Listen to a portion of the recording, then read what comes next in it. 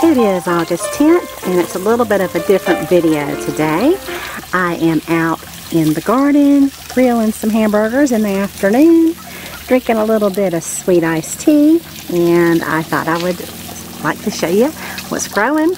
And so anyway, over here, the star of the show today is going to be cucumbers. So I have some beautiful little Persian cucumbers growing in here, and I'm going to pick these here in just a minute because they are doubling in size every day, and I don't want them to get too big. They almost are right now, but as you can see, these little thin-skinned cucumbers are just wonderful. So I'm getting a lot of those right now. And then the green beans are done. And I think I mentioned in my last video, my plan is to plant lettuce over here. So when I pull those out, lettuce will go in. I went ahead, I started some lettuce indoors. Okay.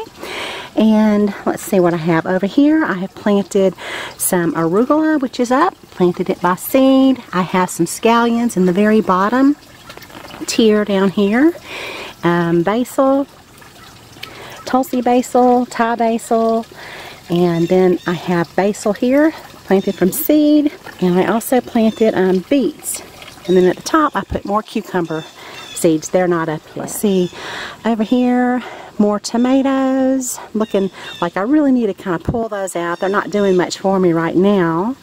And then this will be something that I'll change over to spinach.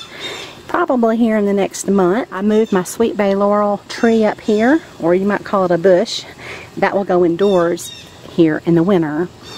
And this little planter here is doing great. Lots of green beans on here, the little yellow green beans, Tulsi basil, nasturtiums. I have the orange and then this reddish pink coral color back there.